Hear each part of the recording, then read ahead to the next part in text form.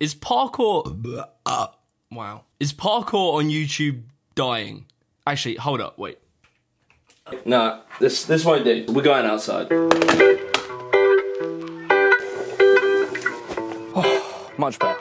So, in 2020, parkour videos on YouTube seem to be getting less views, as opposed to maybe 6 years ago where they used to do really well. I was on Instagram the other day and I saw this story post kind of acknowledging that.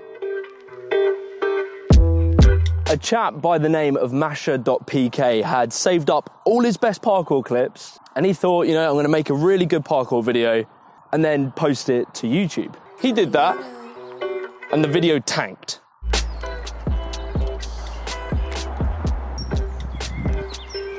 I've decided to come outside and film this video for a change. I'm just gonna overlay a few clips of me training, and so that you don't get bored of that, I'm gonna put some clips of actual good freerunners so you can watch them as well. To really look at this properly, we need to go back a few years to when parkour started to feature on Instagram more.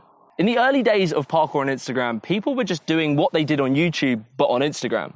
So they would make these 1-minute training videos edited to music. A lot of these videos would have lifestyle clips, fun things, the stuff you would see on YouTube parkour videos. But there was a problem. Parkour on Instagram in the early days just wasn't really growing. In my video about how Instagram is killing parkour, I talk about how clips that are short and to the point and attention grabbing do the best on Instagram. So a 10-second clip of someone doing something insane is what is going to do well on Instagram.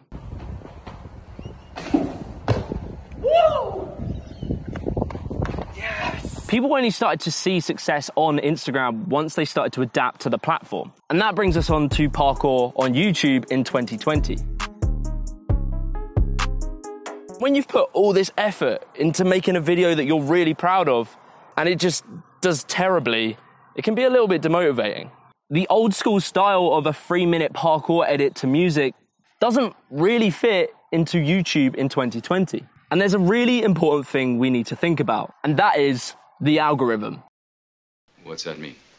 The algorithm is essentially how the platform decides whose videos to promote. And on Instagram, the parkour community worked out how to play the algorithm. On YouTube, they haven't. The YouTube algorithm in 2020 focuses on promoting longer content with a really engaging story and a really interesting thumbnail and title. The old school 3-minute parkour video doesn't really fit into that structure. So what do? Just like how parkour videos adapted to Instagram, parkour videos need to adapt to YouTube. I hear it a lot where people are sort of like, well, just people don't care about parkour on YouTube. And it's not true. Like, Storror are a prime example of people really caring about parkour on YouTube. If you look at the freerunner Flip Like Z, he's been growing like crazy this year. He's pretty much done YouTube for 1 year and he's grown incredibly. We all came outside to warm up for a game of stick that we were supposed to film today, and then we got caught up flipping from the trampoline to this skinny wall right there.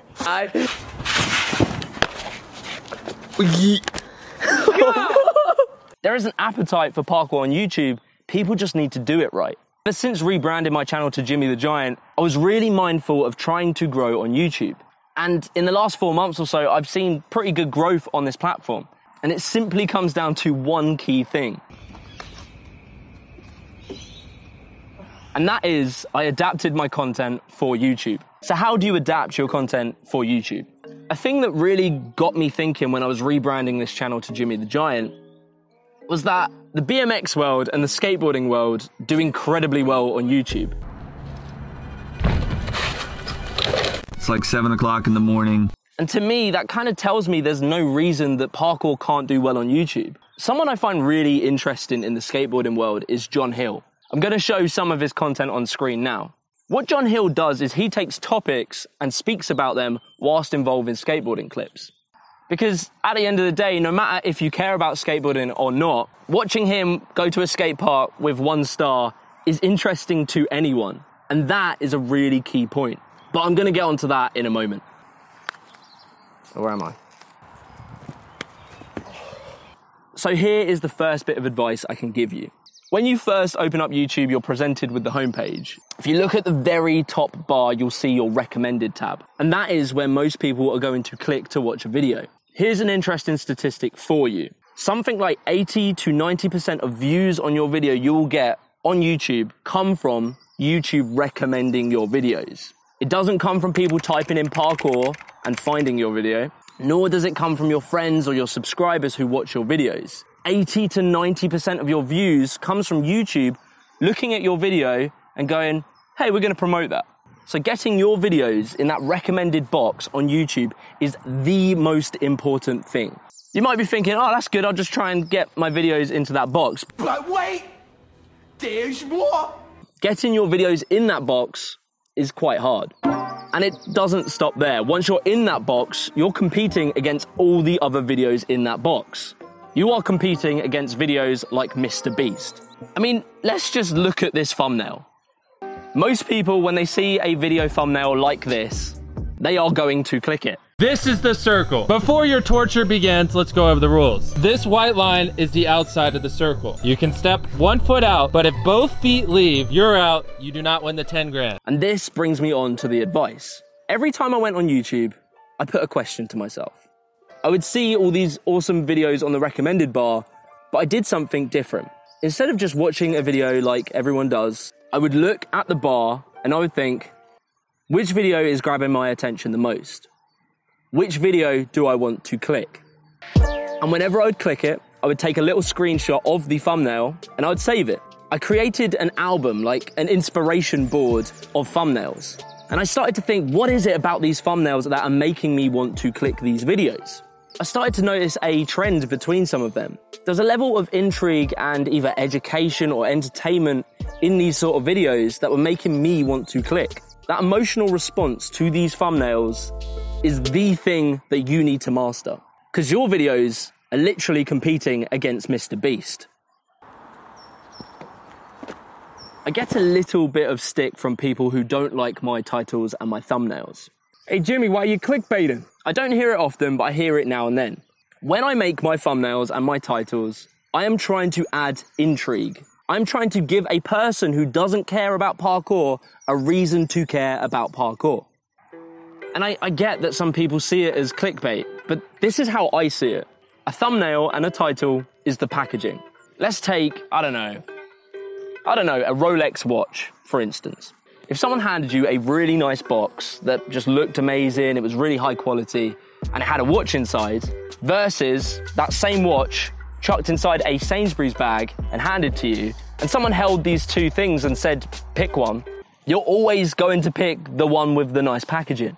This element is so important because right now what I see all the time with people's thumbnails and their titles is that they're so obscure, and anyone who doesn't know you or know what you do is never going to watch that video. The main thing I see all the time is a really nice parkour video and then they title it something like Live to Move. If I, the viewer, doesn't know who you are, I'm never going to click that thumbnail. You haven't built up enough intrigue. Some people are going to say, if you look at Thrasher in the skateboarding world, they can kind of title a video whatever. But the thing is, Thrasher has a very recognizable brand name. People see Thrasher, they know it's skateboarding. You and me as small YouTubers don't carry that same kind of clout. People don't know what they're going to get into. And people find this a challenge. They think, oh, I shouldn't have to sell out my videos. I shouldn't have to do all this stuff. It can be easy to get annoyed by that, and I totally understand it. But I'm gonna have to flip this one back at you. Why should people care about your videos? Especially people who don't know who you are. When I think about this whole thing of titles and thumbnails, I think about one thing, and that is accessibility. I was talking to Giles of Motus Projects recently about this, and I came up with this kind of weird analogy, but I think it works. The way I see this whole thing of titling and thumbnailing a video is as this. I'm making that video accessible to people who don't know me or don't know what parkour is. One of my favorite films is called The Untouchables. The Untouchables is this film about a poor man from the ghetto who goes and lives with this extremely wealthy man who is disabled. However, this film is French. The whole film is in French. And you might be surprised to hear this, but I don't speak French. So what did the makers of this film do? They gave the film subtitles. By giving the film subtitles, they made that film accessible to people who don't speak French. And if I bring this back to parkour, by improving thumbnails and titles, you are making your content accessible to the people who don't understand the language of parkour. And that is going to be so key into building your community and the parkour community as a whole. But we'll get into that in a moment. Oh, nearly. That last one was actually close. Oh. That'll do. People and audiences connect to people. People connect to stories. And that brings me on to the next point. Storytelling is the most important thing, especially on YouTube. YouTube promotes videos that are long and engaging. Try and see this as an opportunity. You now have an opportunity to tell a story deeper than just showing your movement. Show your movement and the story behind the movement. Roof Culture Asia is a perfect example of an amazing story about parkour. Everything is against you. Everything. The time, security, the weather. Everything is against you. It looks at the lives of these young adventurers traveling to a far, far away place and achieving something amazing. Look, you don't have to make a feature-length video like Roof Culture Asia, but just try and bring that mindset into your videos. What stories can you tell and what adventures can you go on that are going to be interesting to most people? Gonna do one more over there, then I'll do it here.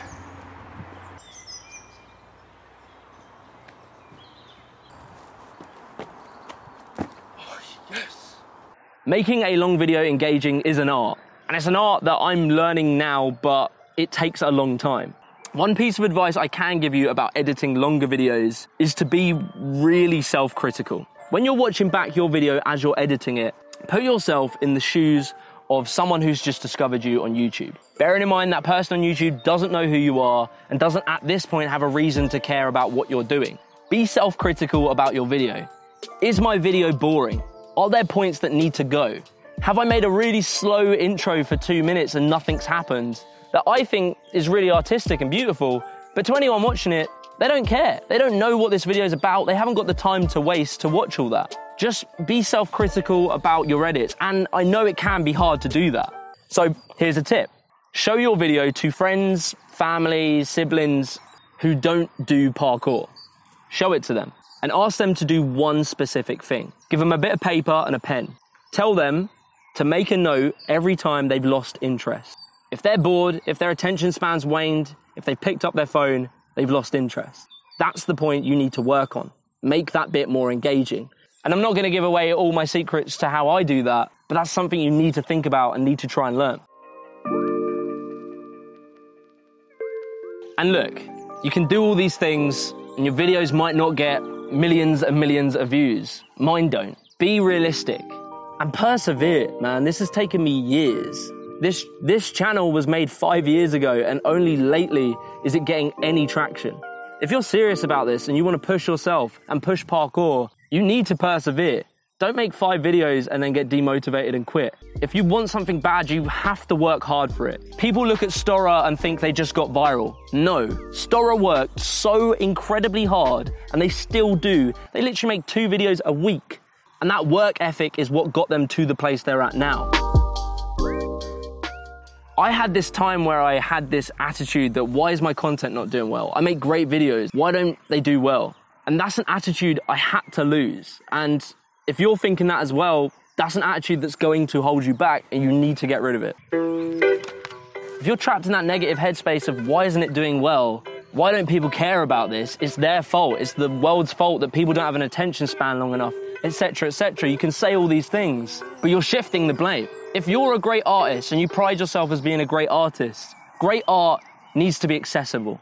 And perhaps if you're thinking like this, and certainly this is what I found, maybe my art wasn't as good as I thought it was. Maybe it could be better. Right now, I make the best content I've ever made. And it only came as a result of accepting this fact that I need to do better and make better content. That brings us to the conclusion of this video, and I have a final point. Why should we do all this? Why should I change my content to fit a mainstream audience? And for me, it's obvious. I want to see parkour grow. I want young freerunners who are watching these videos and get inspired to do parkour to think, if I really work hard at this, I could make parkour my career. The more people that make parkour their career, the bigger and more amazing this sport is going to be. And 10 years time, man, we could see some insane progression in the sport, both movement-wise and infrastructure-wise. There might be parkour parks everywhere. Normal people might be wearing Farang shirts and Storror shoes. Shout out to Frank for sending me this, by the way. You guys didn't have to do that, but I love this shirt. That's a world I want to live in. I want to live in a world where parkour is massive and appreciated for just how amazing it is.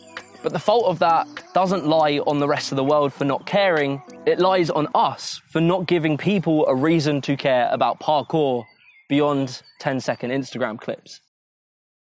In true Jimmy the Giant style, my camera died and I forgot to grab another battery. And that concludes this video. It was unscripted and I kind of just went off of bullet points. This is a style I want to do a bit more because it's easier for me to make these more consistently. I think this conversation is really healthy for the parkour communities. So if you have any more questions, please put them in the comments and I can maybe make videos of them in the future. But for now though, if you haven't already, make sure you subscribe to this channel. And if you're interested in supporting this community, I have a Patreon and I'll leave the link to that in the description. Peace.